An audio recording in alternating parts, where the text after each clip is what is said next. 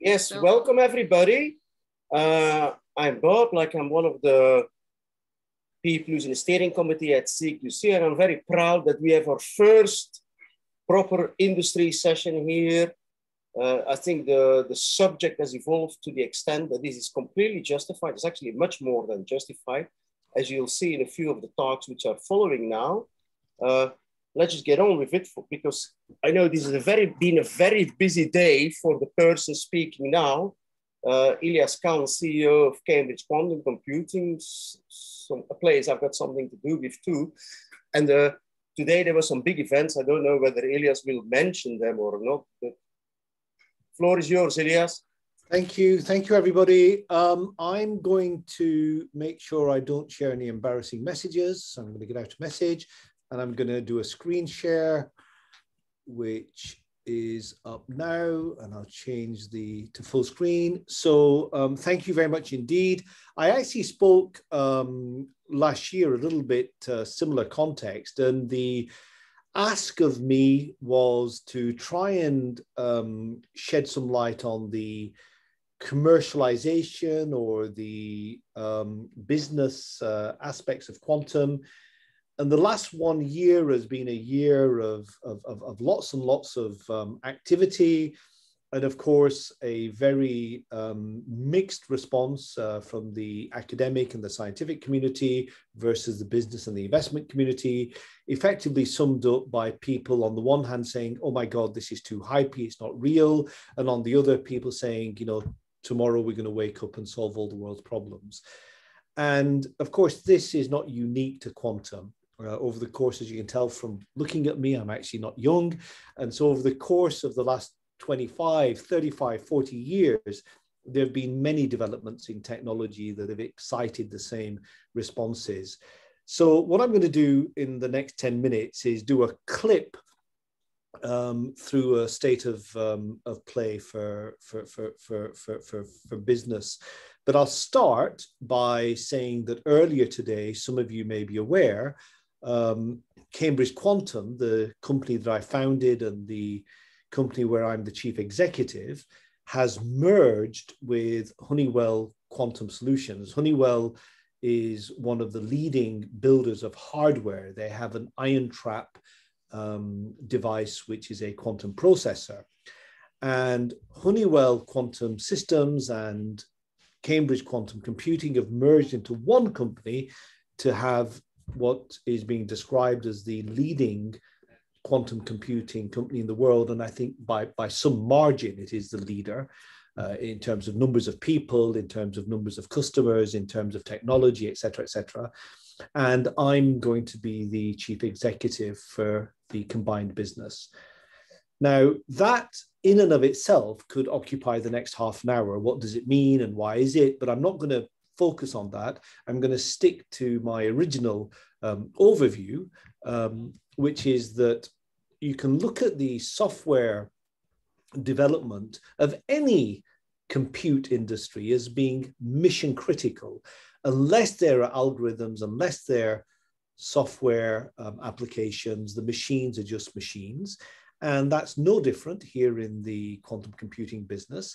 It really doesn't matter whether you think this is going to happen tomorrow or 25 years from tomorrow.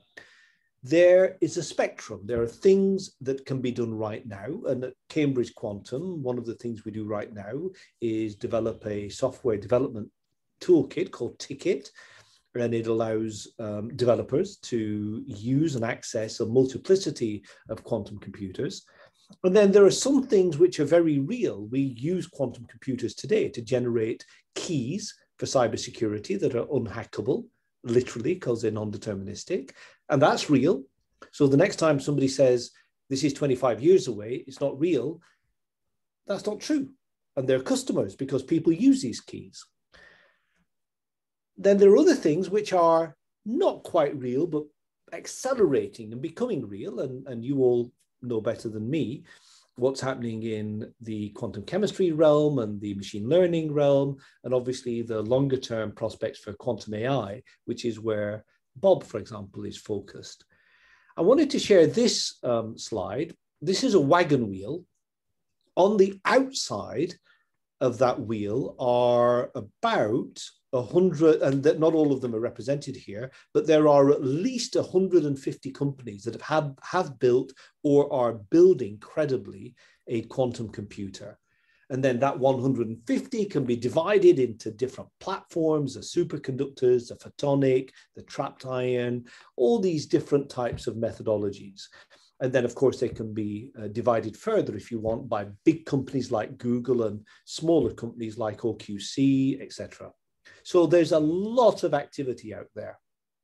This is not trivial. And in fact, globally, if you think about it, all of the large countries have national programs. When's the last time that the United States had a strategic program for a single technology? Well, they do for quantum, and the last time they had that was for the space race. So again, I would just urge people to take this into account. This is quite real.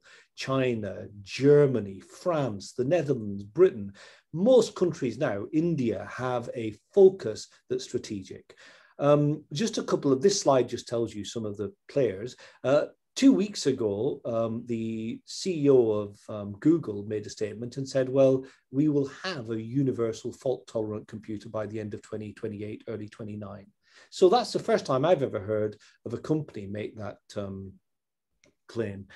Then there are growing numbers of organizations that are beginning to pay for access to quantum computers.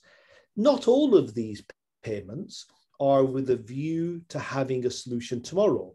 We have clients, we meaning Cambridge Quantum, such as Total, such as Roche, such as Nippon Steel. These are GSK, BP. Now, these are big companies. You've got to get up early in the morning to trick them.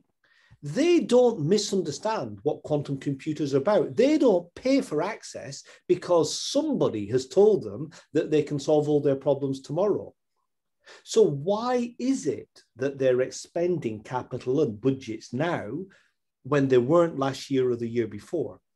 It is because there's a growing informed consensus. For example, in pharmaceuticals, if you're going to do a drug for a particular problem, it's a 5, 7, 8, 10-year journey. And so these organizations think that in the same time scale, use of a quantum computer will be useful for them on that economic basis.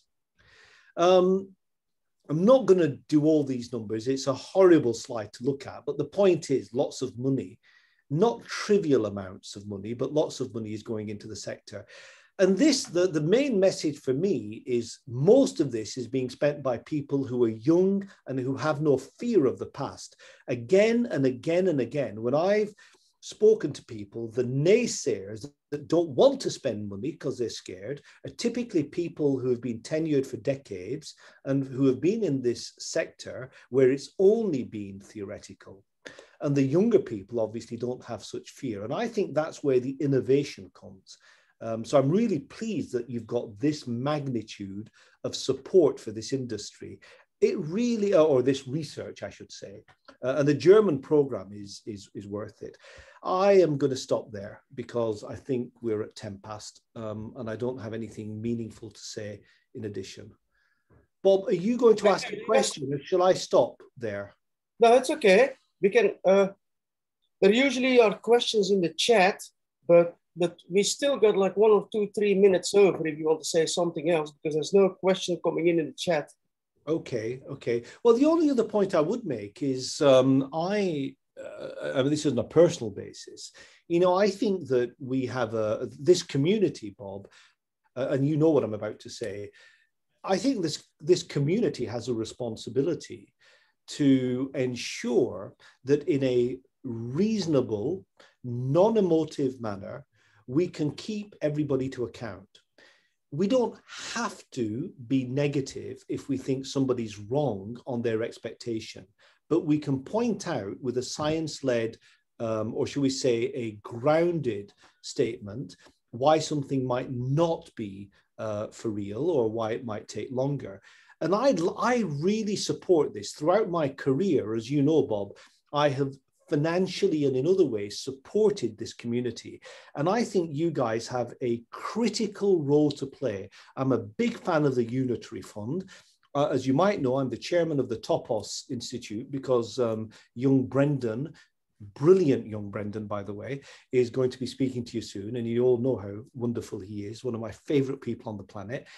And we have a responsibility to support the directness, but using a language that allows us to build constructively on it. We don't have to fight each other all the time. And so kudos to this community and, you know, good on you. And I am very, very, very enthusiastic about continuing to see how we can be science-led, but at the same time, transparent. My last point, Bob, transparent is two things. There's transparency of action, but then there's transparency of intent. You know, why are we doing what we're doing? Why are we saying what we're saying? And I love this. Well, I keep on saying I love. I've run out of adjectives. I'm really inspired by this category theory approach to transparency and intent, because you don't look at the action, you don't look at what's being done, you look at the connections with the consequences, and suddenly you start seeing a landscape. And I was inspired in this by a dinner I had with you, Bob, 3 or 4 years ago now. So, you know, that's the last thing I'll say, and then I'll move on. Yeah, I think Ilyas, I'm just talking on part of the community here, but I think we should thank you because these developments also probably are part of the reason that QPL just got double number of submissions this year, which I see John Selby there, the organizer, had a lot of trouble with dealing with. And I don't know whether Kohei is here, who was the PC chair, had a lot of trouble dealing with sudden doubling of the number of submissions, which we saw this year, which was a little bit crazy. Yeah. Thank you, Ilyas. You know, Konstantinos is here with me. Do you see that? Yes. Well, is that really him or is he? That's him. He's real. That's me. That's him. It's not a skeleton. It's not a doll. Anyway, listen, thank you, everyone. And thank you for your enthusiasm. And over to Brendan. Brendan, are you in California? Yeah, I am. I'm in San Francisco at the moment. Great, great, wonderful. Say hi to all my friends there. Will do, will do. Thanks, Ilyas. Thanks for the wonderful talk. Thank you. Congratulations. Thanks, everybody. Yeah, thank you, Brendan. I heard the congratulations. Thank you.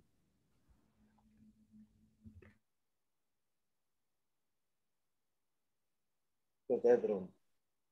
I got the red wrong. Oh, dear.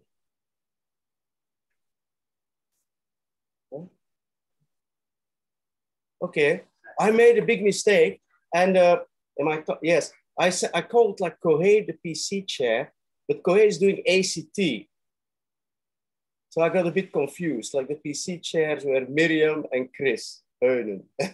So sorry about it. So let's start with. Yeah, there's too much stuff going on. Some space, like I get confused. Okay, we start now with Brendan, who's going to speak on part of the Topos Institute.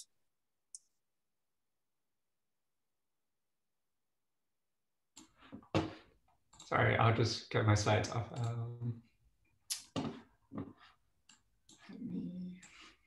Am I next on the program? I hope I'm not taking someone else's spot. I think that Greg was supposed to go next. He's here. We didn't know he was here, but he's actually here. What would you prefer? Or what we're trying to prefer, I guess. Yeah, we can stick to the program Okay. now.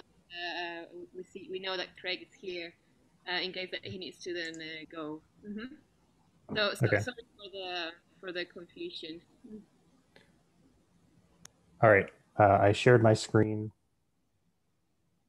People can hear me, people can see the screen.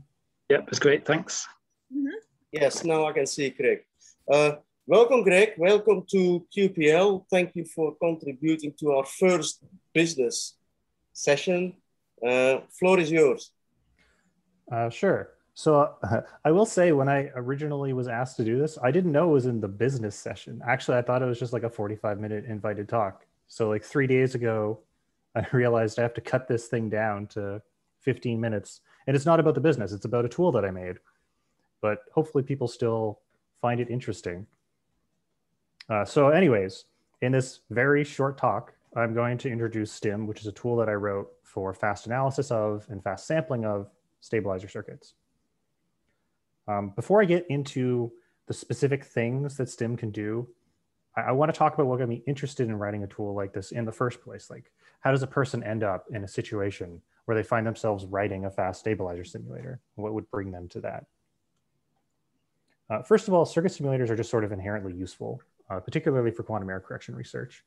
If you're a QEC researcher who just came up with some new way to do an operation in the surface code, the gold standard way of checking if that is actually working is to simulate it. And unfortunately, these simulations can be pretty expensive because the circuits tend to be quite large.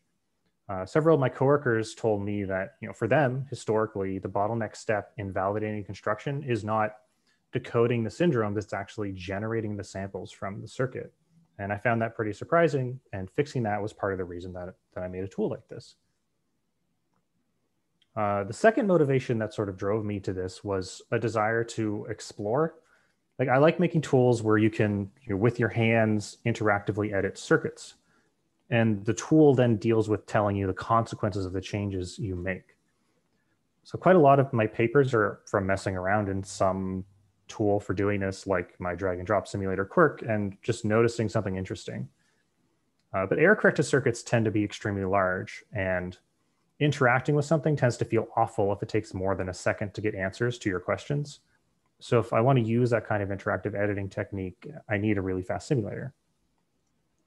And the last motivation is sort of the spirit of competition. It's just kind of fun to make something that's better than what's been done before. And when it comes to taking a lot of samples from a stabilizer circuit, STIM definitely hits that mark. So you can see here in this particular benchmark that I'm showing of sampling a surface code circuit 1,000 times, STIM is 10,000 times faster than the competition. You can see other benchmarks that aren't quite so biased towards the strengths of STIM in the archive paper in the bottom right that introduces it. So that covers why I worked on STIM. But what can it actually do? What sorts of things would you use it for? First of all, it can do fast bulk sampling of measurements in a circuit. So this, behind the scenes, this is done using a Tableau simulator to get an initial noiseless sample from the circuit, or really any simulator to get an initial noiseless sample. Once you have that noiseless sample, you can get more samples or true samples by tracking how errors flip or don't flip measurements and diffing that against the reference sample. So STIM does that, and it does all of it using vectorized instructions, which apply the same operation to multiple things at the same time, which makes things much faster. So for example, in the frame simulator, which is tracking the error frames, instead of just tracking one error frame, STIM tracks hundreds of frames, all interleaved with each other, so that it can apply a gate to hundreds of frames with a single instruction instead of with 100 separate instructions. In addition to sampling measurements, STIM can do fast bulk sampling of detection events. A detection event is basically just a more complicated meta measurement where you're checking if some comparison of measurements has come out wrong, indicating the presence of an error. Most syndrome decoders only care about detection events, not raw measurements. And that's actually great because detection events are only defined in terms of deviations from expected behavior. You care a lot about whether or not a measurement was flipped. You don't care so much whether the unflipped measurement was going to be on or off. And algorithmically, this translates into being allowed to just set the reference sample to 0. And since getting the reference sample is often one of the most expensive parts of simulating a circuit, this makes detection event sampling much more efficient. Third, there's sort of a meta use case, which is that you can use the classes and operations available in STIM as building blocks for making your own tools. So STIM has classes for representing common stabilizer circuit concepts like tableaus and Pauli products, and it has high performance methods for operating on those types. So for example, STIM can multiply Pauli strings, or it can compute the inverse of a stabilizer tableau, and it can do those things pretty quickly. And if you're doing work with stabilizer circuits, having fast operations like that and having these pre-built types that you don't have to write yourself is very handy.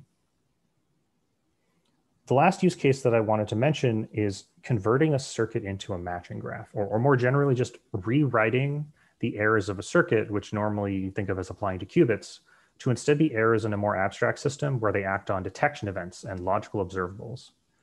This more abstract format is the one that decoders tend to work with.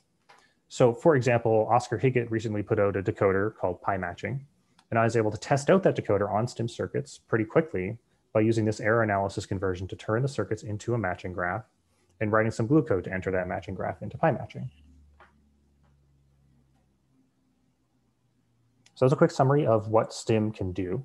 Now let's go over some examples of actually using STIM. Originally, I wanted to do this live, like typing into a Python interpreter and showing the results being evaluated, but that's not really plausible in a 15-minute talk. So instead, you'll just have to be satisfied with screenshots. First up, this is what it looks like to sample a circuit. So what we're looking at here is a Python interpreter. The first line here, this here, is importing STIM. And this is actually a development version of STIM, which includes some circuit generation utilities. So if you install the Python package, you won't have this next method, but it's not really key to the demo exactly. The whole point of this next line is to just generate a big circuit. So it's making a surface code circuit. This circuit has 1,000 rounds, and the code distance is big enough that each round is going to measure roughly 1,000 stabilizers. Then we ask STIM to run 1,000 shots of the circuit and tell us all the measurement results. So we asked for 1,000 measurements, which is 1 billion measurements. And as you can see here, that took about 3 seconds. This is pretty good performance. You can do a little bit better if you ask for like bit packed results and other complicated things. But I think for someone using the tool for the first time, this is maybe representative of what you could expect. Now, I wanted to give a demo that would be maybe more compelling to the sort of person who attends QPL. And I noticed that the person chairing the session, like, was one of the co-inventors of the ZX calculus. So I figured, why not make a demo around that? So what I did is I wrote a tool using STIM as a building block for analyzing a stabilizer ZX graph, for figuring out its stabilizer generators. So this is not something that's native to STIM, just to be clear. This is an example of using STIM to do something that's related to stabilizer circuits, to build another tool. Anyways, what I did was, I wrote some code which will take a text diagram of a ZX graph. So right here, you can see the text diagram. And the first thing it does is it just parses that text diagram into a more traditional representation of a graph. I didn't use STIM for this. This is just, Python code. Then that graph is processed using STIM behind the scenes. I'll go over exactly what in a second, to compute the stabilizer generators, and then it's printing out the stabilizer generators. So here you can see we started with what looks like a pretty complicated graph, and it might be a little tricky to figure out what it does, or to optimize it down. You might have to apply a lot of rewrite rules. But if you do this analysis, you can then see, oh, there's just 2 stabilizer generators for this. They're the stabilizer generators of an S gate, and so you could just output the S gate graph. And you could see how this would be potentially useful as some sort of step in an optimization workflow, because the stabilizer generators of a graph are independent of its form. They only depend on its function. So no matter how complicated you make the graph look, it just immediately cuts it down to this minimal representation. So here's sort of what the workflow looks like. First, the ZX graph is converted into a stabilizer circuit piece by piece. And this translation is trivially correct, but it produces circuits that use post-selection. So this here is a post-selection. It's required that this measurement returns 0. Second, that circuit is run through STIM's Tableau simulator. And anytime a post-selection is encountered, a method called measure kickback is used. And what this method does is it returns the measurement result, but it also returns the Pauli product that flips you to the state that you would have been in if the opposite measurement result had occurred. So if you have a stabilizer circuit operating on stabilizer states, it's always the case that you can find such a Pauli product if the measurement has a random outcome. The method will also tell you if the measurement has a deterministic outcome. So if the measurement is deterministically wrong, you can throw an error saying that you gave me a graph with a contradiction in it, a graph that will evaluate to the 0 tensor. Once we have this normal stabilizer circuit with these post-selections replaced by measurements with conditional kickbacks to get them back onto the correct trajectory, we can run that through STIM's stabilizer simulator and use a method on it to get the canonical stabilizers. So just the the generators of stabilizers that describe the state. And if we combine that with the state channel duality, instead of getting the stabilizers of one output state, we can get the stabilizers of the channel. And these stabilizers will be the stabilizer generators of the original graph. They are a complete description of what the graph does. And yeah, that's sort of everything that I wanted to show. Is very fast. I was a bit worried I wouldn't actually get the full 15 minutes. But in summary, STIM is a fast library for working with and sampling from stabilizer circuits. If that sounds interesting to you, please check out the GitHub repository or the Python package. If you have questions about how to do things, send me an email, ask on the Quantum Computing Stack Exchange, open a GitHub issue. I'm happy to help out. Thank you for your time. Thanks, Craig, for that. Yeah, sorry for the misunderstanding if that happened. Well, so it's freely available for one, right? Yes, yeah, there's no cost. I'm pretty sure that the ZX community will ask you to give another talk about this, because I see Alex Kissinger saying, whoa, in the comment. Alex, you want to say something about that? Or Richie? I don't think I have much more beyond whoa to say right now, but this looks really impressive, and I think we're all going to have a look at it. Yeah, thank you. Are you referring to the demo or the sampling speed? I'm actually interested. Well, it was first about the speed, but also I like the demo as well. Yeah, we've nice to be kind of got our own way of computing stabilizers for ZX diagrams, so maybe sometime we should chat about that. Yeah, I will say I tend to think in terms of the stabilizers instead of the graph. So for me, it's very nice to be able to just, when I want to, throw away the graph and just talk about what it does. Mm-hmm. Okay, thanks, Greg. This was great, and I'm sure you're going to get a lot of people coming back to you about this. Yeah, thank you. I'm going to stop sharing my screen now and mute myself. So we now, I'm not trying to see the door. So now we have got Brandon talking on behalf of the Unitary Fund. Oh, no, sorry. Oh, no. Topos Institute. Oh, no. I'm confusing everything. Sorry, Brandon. No worries, Bob. Didn't you know the paper with Will at some point? No. I did connect with Will recently. We had a great conversation. We'll be speaking again soon. There's a lot to collaborate on. Okay, shall I get started? Yep. Yes, please. Okay, great. Well, thanks, Bob, for the introduction. It's nice to be at QPL. QPL was the first conference I attended as a grad student of Bob's, and also the first place I had a paper accepted. So it's nice. And while I haven't been able to sort of engage much in the conference this year due to time zones and other commitments, I'm really excited to have the opportunity now, grateful to have the opportunity to share and introduce a project I've been a part of for a couple of years now, but has really launched in earnest this past January. This project is Topos. So I was looking over the QPL website this year, just glancing at the talks, and I noticed this wonderful statement at the top, just characterizing what QPL is about. QPL is an annual conference that brings together researchers working on mathematical foundations of quantum physics, quantum computing, and related areas, with a focus on structural perspectives and the use of logical tools, ordered algebraic and category theoretic structures, formal languages, semantical methods, and other computer science techniques applied to the study of physical behavior in general. And what I thought is that this is a good entry point also into what we do and what motivates us at Topos. So to adapt this slightly, a first approximation to Topos is the idea that we're not a conference, not an annual conference, but a new science nonprofit that brings together researchers working on mathematical foundations now of technologies of connection and integration, which we believe is very much related to quantum computation, but coming at it from a slightly different angle. and related areas with a focus on structural perspectives and so on, applied to the study of systems and systems of all sorts, from sort of the more formal sort of information or computational cognitive systems to more generally sort of physical, economic, social systems.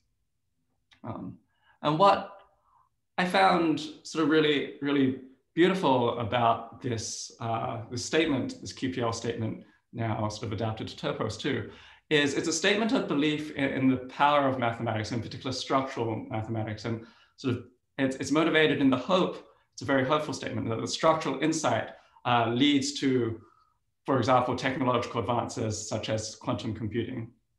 And this is something that very much motivates us at Topos. So to put it perhaps a little too boldly and blatantly, there's a belief that somehow new mathematics sometimes changes the world. And often, and this is a very mathematical audience, so maybe I could use a more sophisticated example, but often to gesture at this in other audiences, it's interesting to reflect on, for example, what the switch to Hindu-Arabic numerals, positional place-based number system, sort of has gained above, for example, Roman numerals. And the idea that, you know, imagine doing physics, working with Hilbert spaces, or trying to explore space through the use of a numerical system like the Roman numerals. Somehow this sort of, what might seem like a slight structural shift or a new structural perspective unlocks a whole lot of sort of new technologies that strongly shape the world. So perhaps more grounded, and more grounded in this community in particular, it's been really interesting to watch the last almost 2 decades now, where we had this shift towards categorical quantum mechanics. Again, this sort of structural insight that motivates QPL and motivates Topos. And from this and through the work of this community and the wider community over a number of years, we see the sequence through from categorical quantum mechanics through things like the ZX calculus and Discocat models of natural language, leading to now, I think, the cusp of, as Ilyas spoke about, really powerful emerging new technologies like quantum natural language processing that have the power to sort of radically reshape aspects of our world. And so I think to take this seriously and to sort of think about it, it leads to questions sort of what mathematics do we want to develop with this intent? How does change happen? Indeed, how do we want the world to change if we are to play, indeed, sort of with humility, a small role in this process, but nonetheless a role in this process of developing new structural insights that drive technology. And we believe these structural methods, in particular category theory, speak to, at their core, themes of connection and integration, elucidating structures that are very important, I think, to humanity and our sort of ways of relating to each other. Indeed, as Ilyas spoke, a way of sort of phrasing the world through examination of relationships and context, putting at core ideas of sort of robust translation or communication, and indeed the cooperation that leads to. So that's sort of the theme that Topos has chosen to build itself around, this sort of a mathematics, a science of connection integration and the technologies that might result. But we believe that this particular approach also responds to the needs of the moment. I mean, we are, as a sort of species, are continuing to build technologies of connection, say sort of from technologies like the internet and social media to technologies like global systems of trade and markets. And I think it's becoming increasingly clear, sort of witnessing technology development over the past couple of decades, that these technologies of connections have had unanticipated consequences, from this pandemic to climate change to problems of disinformation. And so while these technologies are being developed with the aims of enriching humanity, somehow there's unanticipated consequences, a lack of alignment of the result with our intentions. And again, while mathematicians and mathematics is not the whole story, and these are deep, sort of multifaceted, complex problems, we believe at least that a deeper understanding of connection integration can help us align systems with intentions and help us cooperate for a better, or more sort of equitable, just, caring world. And so this is Topos in a sentence. Topos is a new independent nonprofit devoted to shaping technology for public benefit by advancing sciences of connection and integration. So we launched in this past January, and indeed we're only thinking about sort of in-office work starting next month because of the pandemic. But how do we make this concrete, or what do we do with this mission? We launched with 3 initial research themes, running from sort of the pure science to and mathematics to sort of more to understanding the process of building technology that results from this mathematics and has this sort of aim of connecting and integrating things at its core. So on the left-hand side is sort of, from left to right is sort of the science or mathematics to technology spectrum here. And we ask questions sort of like, what are the right abstractions or right structures for talking about distributed intelligence, for collective cognition, for systems that compute and do things like, I don't know, like brains or like trade systems that allocate resources. And here we use methods from sort of category theory, such as sort of polynomial functors, to model dynamical or decision-making systems. We have people working inspired by neuroscience and things like theories of Carl Friston to talk about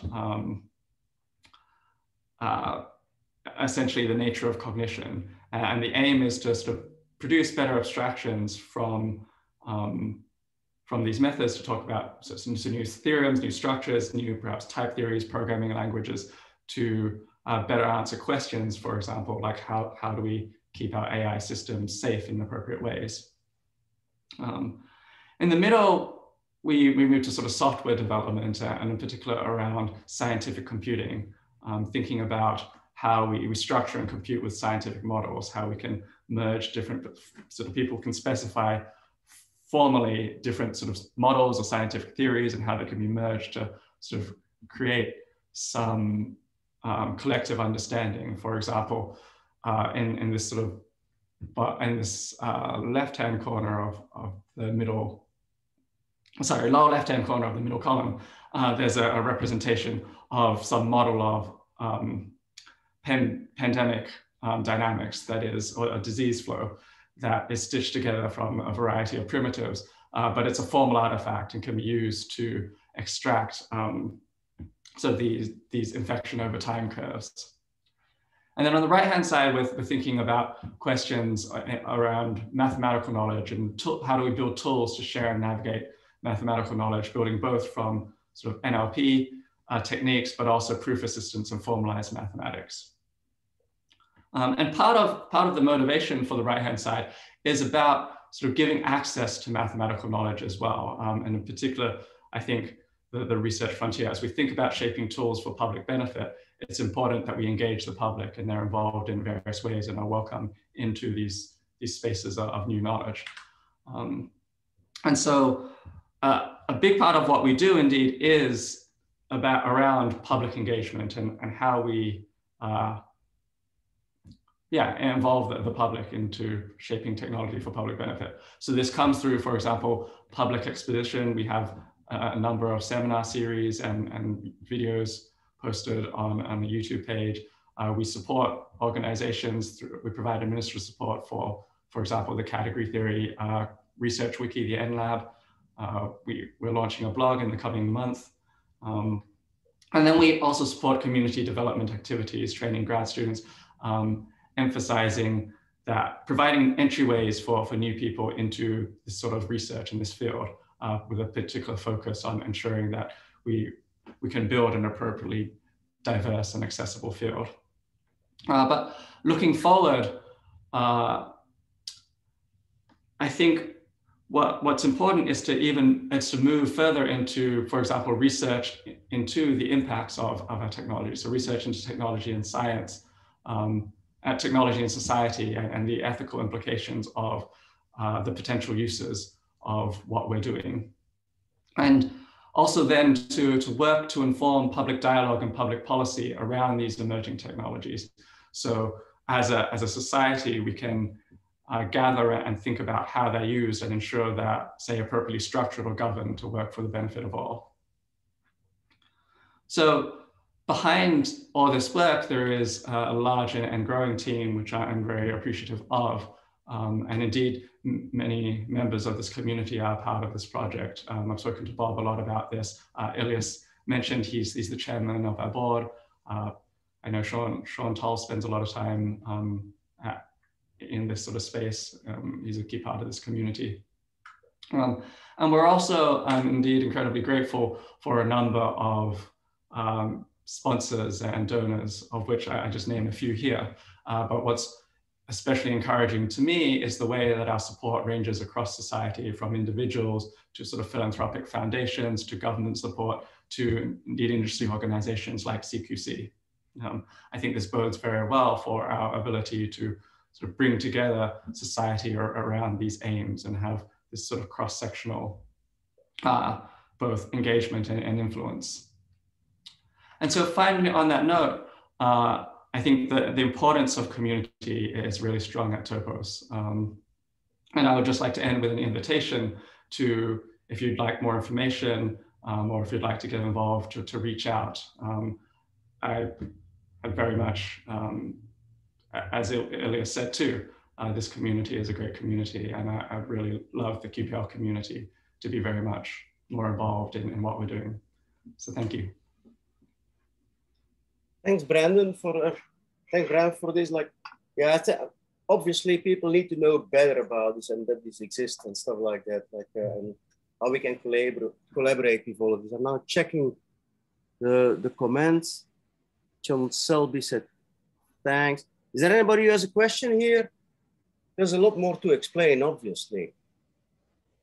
Yeah, I'll also be available in Gathertown after, in the poster session. I mean, the chat goes on, because in the previous talk with Craig, like, the chat went on too, like after the talk. So obviously that's one place to start, and the next one is Gathertown. So now we move to, so basically we had like two profit organizations here in principle as far as people contributing to this session goes, because it's kind of obvious that the non-profit stuff is very important too. For example, Perimeter Institute was very important to this community too. I mean, everybody who's been in this community for a while knows how important Perimeter Institute was. I don't know whether Lucian is here or another representative from Perimeter. But so the next one is also non-profit, which is the Unitary Fund. I mean, I'm sorry that it may sound slightly. I don't know why they put me on the chair, because both Brandon and Will Zhang, who is the head of the Unitary Fund, I think, were my PhD students. So I'm happy it's not Will here, but I'm very happy to welcome Sarah Kaiser, who's going to represent the Unitary Fund. Hey, good morning, everybody. Can you hear me? Yes, totally. Hello? Can anyone hear me? Yes. Yes. Okay. Yes. Cool. Yes. Thanks, Brendan. So I'm here today to talk to you, as mentioned, about the Unitary Fund and kind of the work that we're doing, growing the kind of open quantum community. Sarah, are you sharing at the moment? So my role there is basically, I'm both a technical staff and a quantum community lead. I have a background in and a PhD in quantum computing, especially quantum optics stuff. And kind of over the last couple of years, I've kind of grown into more like a quantum developer advocate sort of role. So I do a lot of live coding on Twitch.